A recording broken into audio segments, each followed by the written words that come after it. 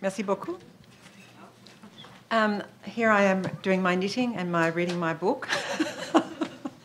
So I'm trying to get organised for my trip home. Thank you very much.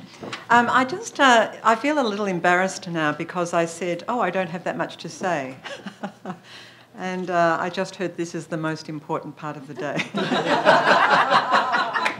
So I better think of something. A couple of things. One is, of course, parents are very important, and it's very difficult when you're doing population measures to understand where the parents sit in the picture.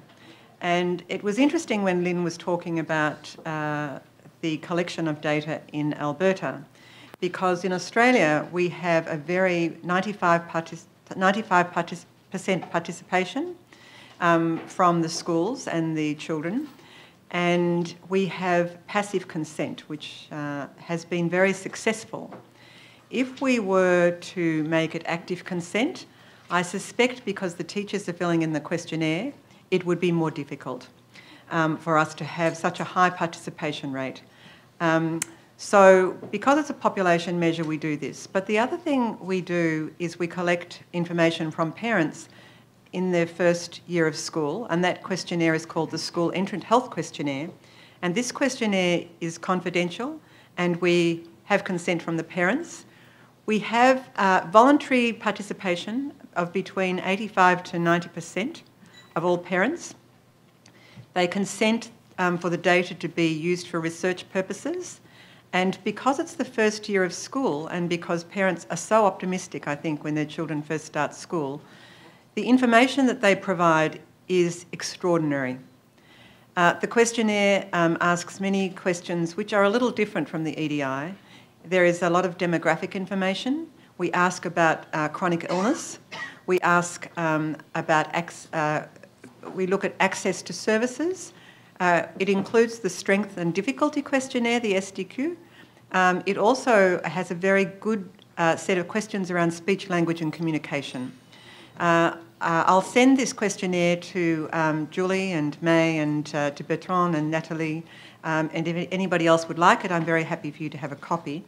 But this questionnaire has actually helped us a lot. It started back in 1997, and the parents filled this information out, and we have school nurses, and the school nurses distribute the questionnaire when they go to the school, and they pick up the questionnaire, and then they follow up the children. The problem with that questionnaire was that the nurses said it was an instrument for them, and they didn't share it with anyone. And so for teachers who spend up to 8 hours a day with children in school, it was quite difficult, I could see, for them not to have any feedback. So eventually over time, this was my first project in government, was to actually review, run a technical review of this questionnaire. But this questionnaire has been extremely helpful because you have the parents' perspective on conditions, chronic conditions, concern, family history, poor experiences in families, current stress, speech and language, mental health, speech and language, vision, hearing, etc., etc., etc. And they're validated questions. We try and use the same questions they use in the longitudinal studies, so there is some sort of overlap. And what we have done in the province of Victoria is we have been able to link the parents' data to the teachers' data. And then we've been able to link that to the achievement data that's collected in schools. Martin, some of you may know about the Middle Development Index, which is another questionnaire, and we've introduced that into some of our schools, and we're linking that data too. So having this data from different people is really terribly important and has really helped us to clarify the picture of what's happening with our children before school, at school, once they start school. It's important now for us to understand the peaks and troughs during adolescence. But in terms of responding to the EDI, I think I mentioned on a number of occasions that the local communities volunteer to be champions. And many of the projects that are run, where parents are engaged, are managed by those communities. So it's the community engagement and the community work is extremely helpful in those who are working in policy when we're trying to understand parents' response, etc., etc. So I won't talk any more about parents. I'll leave this to Martin and to Lean because they have much more to say. No pressure. Yeah, I think some of the things I'm going to say are similar to what I've said before in terms of making personal connections.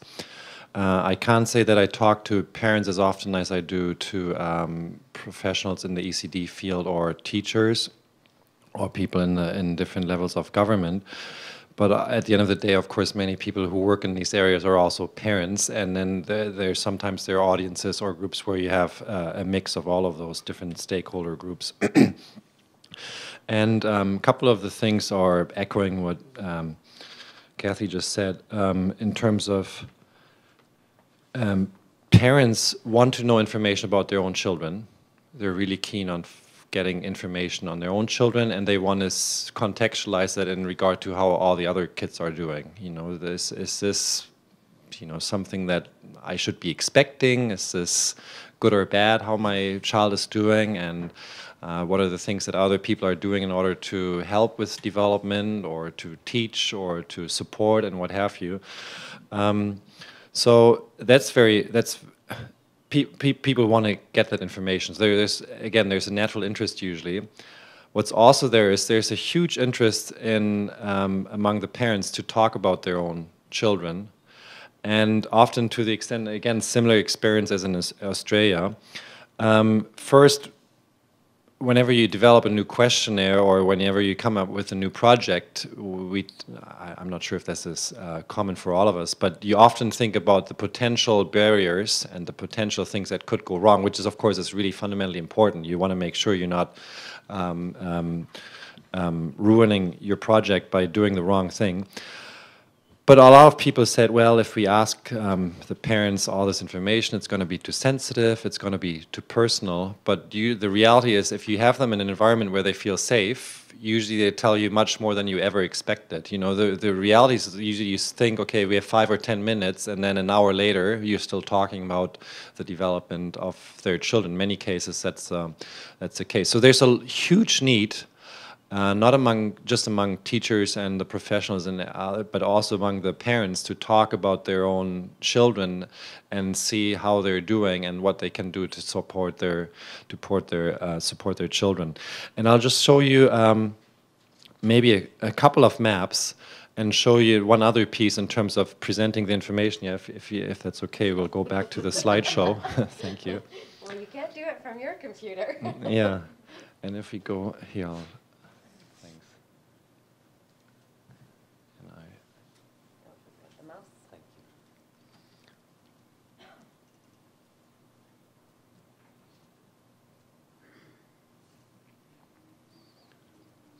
So here's Coquitlam, the same city I showed you before.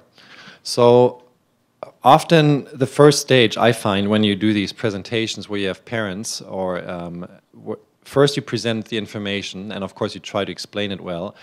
Often what happens when you go through these different stages of presenting, at least that's how we have often done it, at first there's just this neutral curiosity about what's going to come.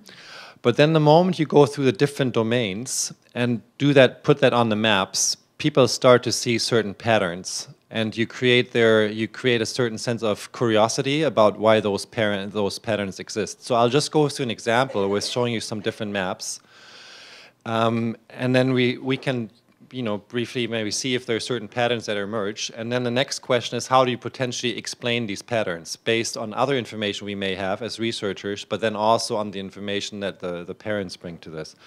So, and let me just, yeah. So here's the one map for social competence in your community. And here's a map again where green means good. Green means that there's relatively low vulnerability. The neutral or sorry, then the yellow color means that you're somewhat in the middle range in terms of vulnerability. So do I have a mouse? Does it show? Yeah, here. Yeah. So here you see the green one is 0 to 5% vulnerability. And then the light green is 6 to 8%. Very few children who are vulnerable on this particular domain. Then you get to 9 to 10% for the yellow, and the darker the red, the more children are vulnerable. So you very quickly see, looking just at the map, and again, you have seen this in principle before, you very quickly see where the neighborhoods are, where there's more need in terms of social competence, and the ones that are doing relatively well. And often you also see that some of these neighborhoods are right next to each other. So Como Lake right here is doing relatively well. And then right next to it, you have another neighborhood that's not doing so well. So you immediately create curiosity. What is it that people right next door are doing so differently? And people can contextualize because they live there. And then, but this is just one of the domains. This is just social competence. And then, as I showed you before, if there are follow-up questions on what are we actually measuring, we can go back to the list of items that the teacher is actually filling out. So that's what I mean by slowly building the more differentiated story. And then you go to the next. So just try to remember a little bit of the snapshot here. You have a couple of neighborhoods on the upper left here that are looking quite favorable. And then in the middle center here, you have some that are red, and then there's another one green over here. And then you go to the next domain, emotional maturity. You know, it's slightly different, but still in the upper left, there's some green. This one is green again. In the middle, we have some are red. So you start to see, okay, is the pattern for the different domains, is it similar or is it different? Then again, you can explain of some of the measures that were, so in the first one, we looked at whether children listen in the classroom, whether they respect others and so forth. And then, or what their overall social competence is, whether they get along with other kids. And then when it comes to emotional maturity, it's about their anxiety, their aggression, and so forth. So you look at these different domains, put them side by side. Is this pattern similar or not? Then you go to the next domain, language and cognitive development. And again, you look at the different patterns. And then there are two things happening. There's a sense, people are developing a sense for the pattern. But then imagine you live in one of these neighborhoods. You look at how your own neighborhood looks in terms of all these 5 domains and compared to the others. So you're doing two things. You give an overall pattern, and people, and I mean, that's not something you have to do by explaining it for each individual community, but that's people what they usually do. They focus on their own community and try to set that in relation to the others. So you go through all these 5 different to all the 5 different domains of the EDI, people start to see patterns. And then the question is, let's say for the communication skill, you see a community that's very different in terms of vulnerability and communication than some of the others. And then some of the parents may say, well, we have a lot of immigrant children in that. So it makes complete sense that there's children struggling with the language of instruction because they just came to the country. But yes, we know from experience that so they immediately try to validate the findings, the patterns they see with their own experience, but then often they're also going to be surprises.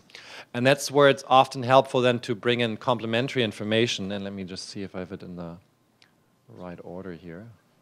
Go back up. One question that often is asked, how does it relate to the socioeconomic resources in the community? So for all of our neighborhoods, we produce a map where you have 3 categories of socioeconomic status. I keep losing my mouse. Right here.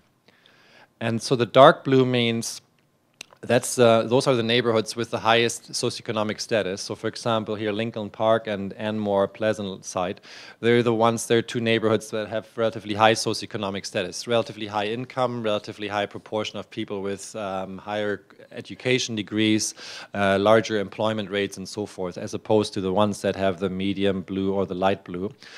So now you start contextualizing the information with what are some of the resources that are in the community. And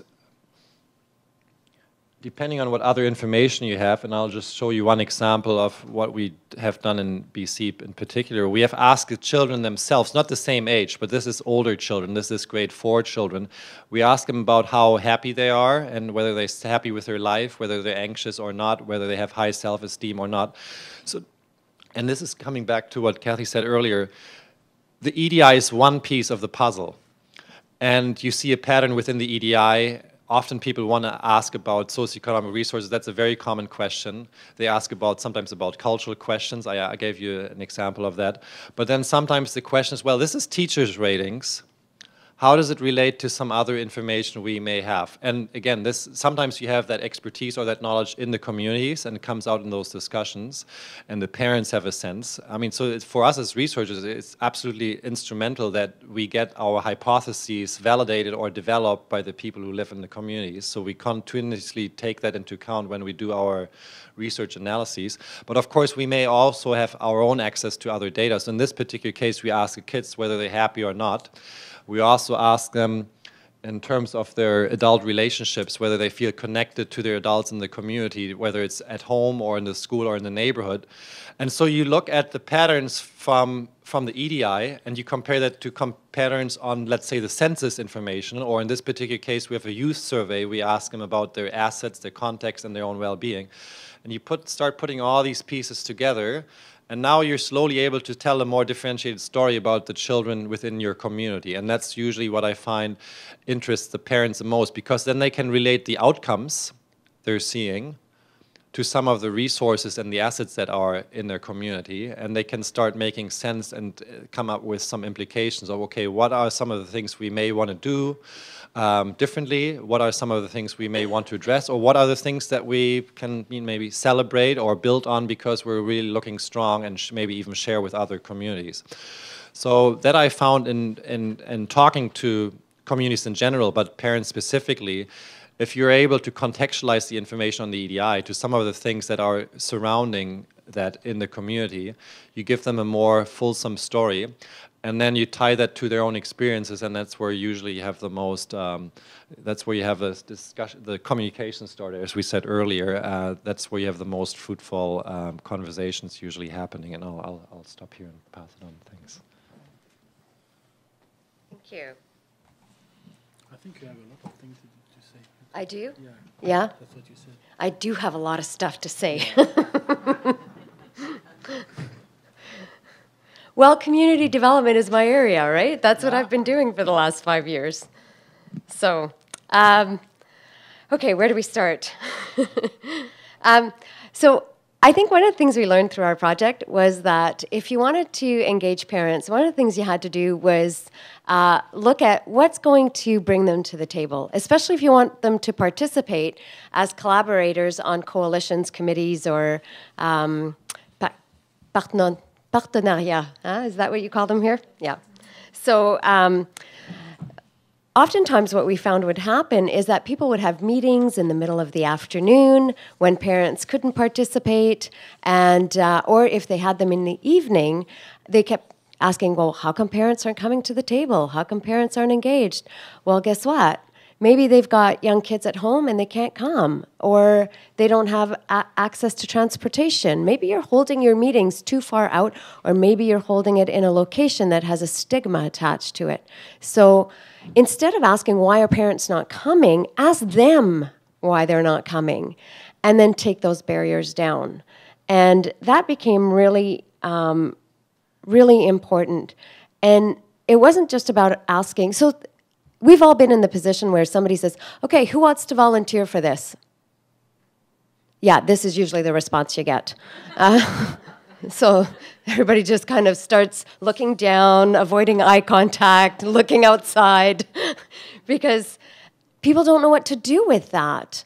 And there's probably maybe 10 of you that would love to participate. I was a stay-at-home mom when my kids were young.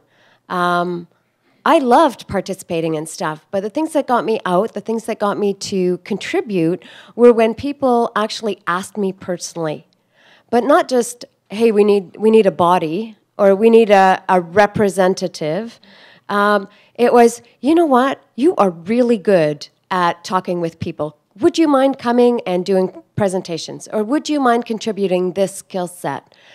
And so one of the things we did right from the beginning was tell people, if you want parents to participate, leverage the gifts of hands, head, and heart. Everybody has something to bring to the table. Our role, I think, as professionals, is to create the space for it. a perfect example. I was at one meeting, and I was sharing this earlier. I was at one meeting, and everybody started introducing themselves, and they were the director of this and the manager of this, and and then they get to the parent, who by then is completely intimidated, and trying to figure out, well, what do I manage? Well, a household and kids, that's pretty damn important, right?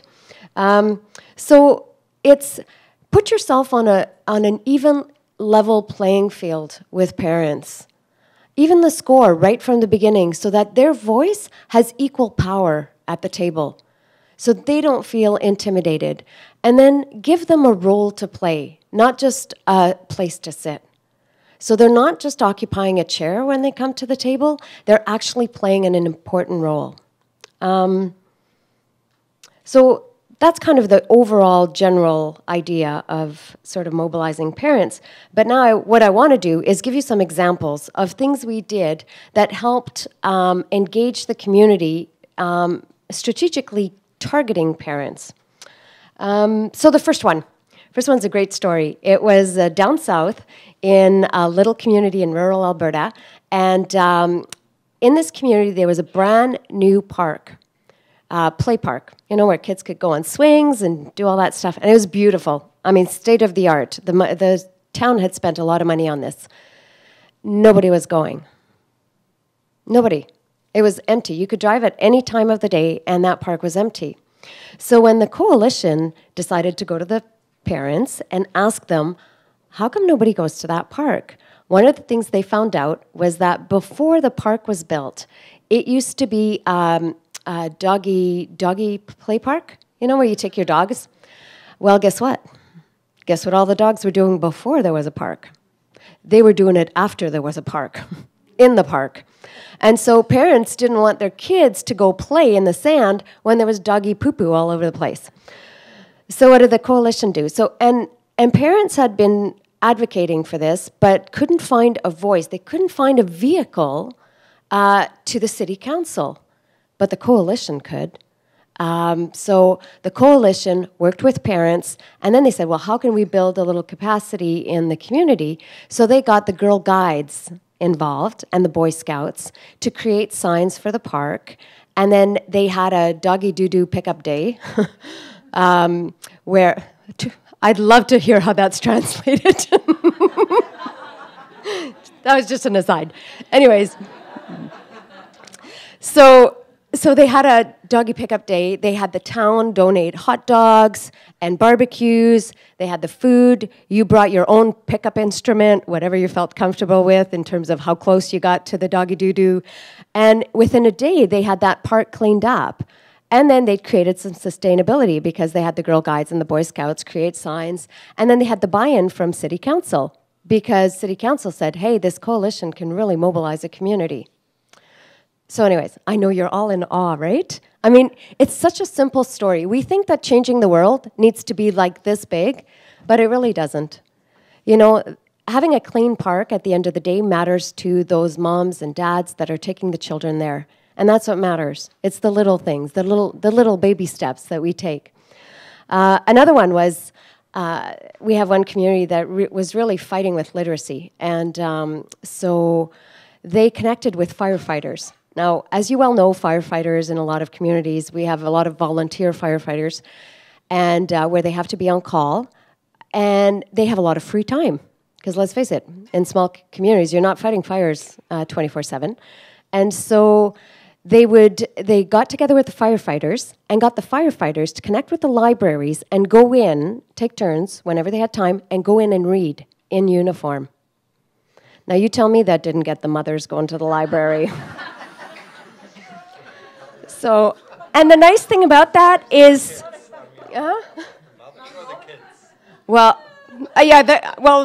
the kids accompanied the mothers, but we're talking about parent engagement. But the firefighters went in uniform. That was an important piece of it as well. It wasn't just that they were disguised as regular people. We had them disguised as firefighters because in the eyes of a child, a firefighter's a hero, always. And so it became this really big deal that a firefighter was reading to them.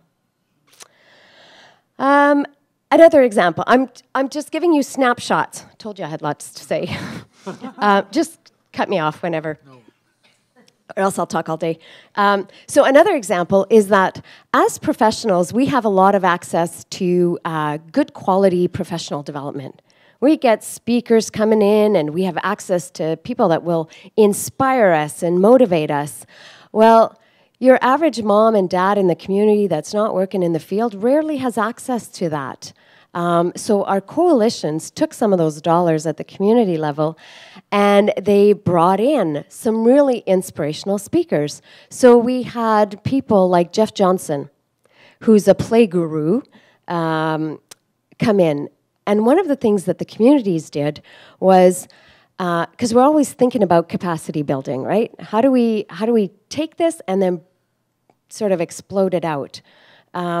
So one community in particular brought in Jeff Johnson to speak to parents about messy play, but then they also invited all the young teenagers in the community that had taken the babysitting course and got them involved. And we gave them front row seats so that they were the special guests, because guess what? Those are the parents of tomorrow. So we're building capacity right from the ground up. And we did this in small communities. So it wasn't, let's bring Jeff Johnson into Edmonton, where we get lots of that kind of stuff. It was, let's bring Jeff Johnson into little communities so that parents don't have to drive really far. And for those that wanted to come from far away, the coalition paid for buses that brought them in, and we paid for childcare so that there was childcare on site so that both mom and dad could come. And that's a really important piece around engaging fathers, is what's preventing dads from participating. Well, when you have a male presenter presenting on play, it's probably a little more attractive than having a female presenter present on play, right? So it's looking at always having sort of representational demographics in terms of people presenting the information. Language. That's a huge one. I mean, even coming here, and it's funny because it's like this all over the country. We love acronyms. ABC, EDI, EMDPE, like we just use them and we throw them around like everybody should know what they are. Well, when you're having a meeting and you're bringing parents to that, or you want to engage parents, get rid of those. I know it's hard, but it's not going to kill you to say the full word. I guarantee it. And it'll further your agenda in connecting with parents. So we have to be careful about the language we use when we're inviting parents to participate. And on that note, I think one of the other really important things is that we have to stop making parents victims. I don't know if it's like that here, but in Alberta, there's kind of this culture of, well, parents can't parent unless they've got programs and services. We have to tell them how to do it. How else are they going to know? And how come they're not coming to our centers and taking these parent classes?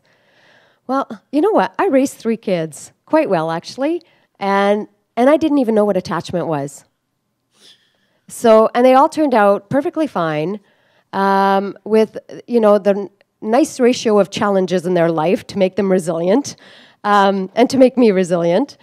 But I think we have to stop victimizing parents and thinking that they're patients that need fixing. Right? So when we invite them to the table, it's not because we want to teach them something, it's because they just might have something to teach us as professionals. And that's the lens we should always be wearing, that their voice is equal to ours. What other? Oh, okay. I'm just looking at my notes here just to see what I want to talk about. We've got, we did a lot of parent conferences. And these were conferences that were held very similar to what our own professional development, professional conferences would look like in terms of having speakers and having resources.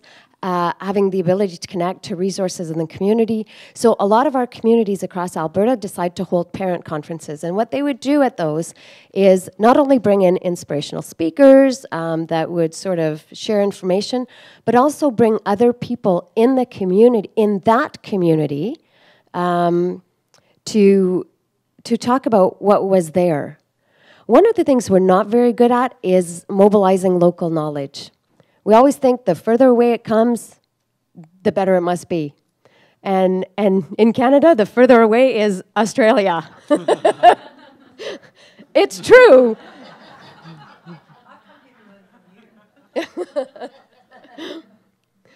And that's not denying all the wonderful things we've actually adopted and begged and borrowed from Australia. But we have a wealth of resources ourselves, not only nationally or provincially, but also locally. And oftentimes, there's a lot of people locally that can contribute. And it's so much better to pull it locally when you're trying to build local coalitions for one simple reason. It starts connecting people. And they have relationships. And they start seeing them, each other in the grocery store. And so when you invite them to participate on a conversation around early childhood, they're much more likely to get engaged if they know, oh yeah, I met that person at that parent fair or that parent conference. One of the other things we did to mobilize parents as well was a lot of communities had 3-year-old parties. Do you use the ASQ here? Ages and Stages questionnaire? Yeah. Pas partout, mais assez. So they're, in Alberta, it's used quite widely in health centers. But sometimes getting parents to health centers after the child is 18 months is really difficult because they just don't go. And let's face it, if you put an ad in the paper and say, hey, come get your child screened, yeah, not too many people are going to come on a Saturday. But if you say, hey, we're having a 3-year-old party, and we're going to bring in lots of resources from the community, lots of play activities, things that you can do with your child, and, oh, by the way, you can stop at this table and get your 3-year-old ASQ'd to give you more information on their developmental trajectory, then people participate, and they come out. And in some of the communities, it's actually been really interesting because when we've aggregated the ASQ and looked at the results, it mirrored what we were finding on the EDI 2 years later. So just a little piece of aside. Which was really interesting. I'm trying to think of all the other things that... I know there's some things... Oh, well, the Conversation Cafe, I talked about a little bit yesterday, right, where we had the couch in the mall. And that's been replicated in a lot of different ways to actually go where the parents are. One of the things we don't do very well is actually go where they are. And let's face it, and sometimes you have a captive audience. We have a registration. Soccer is really, really big in Alberta. And during the spring and the fall, we have registration periods. Registration for indoor soccer, registration for outdoor soccer. Now, in a place like Edmonton, the lineup to register your child can be 3 hours long. And you're not moving because you don't want to lose your place in line. So guess what? That is a perfect opportunity to talk to parents. They're in line. Right? And they're just looking for something that'll, take them out of that boredom of waiting in line. So there's a perfect opportunity to capture them and give them some information, connect them to resources. More importantly, some of the things that we can do is also talk to coaches, mentors, people that work with children in those informal ways to talk about social and emotional development. Recreation is a big part of children's lives, and so if we can teach coaches to take up the opportunity that they have these little ones, under their thumb for an hour, 2 hours a week, and that while they're building physical skills, they can also build social and emotional skills in terms of learning how to play together and share and good team spirit and supporting one another. I mean, those are all skill sets that kids will need later on. but that sometimes people don't necessarily deliberately think that they can do. So I'll leave time for questions. Yeah.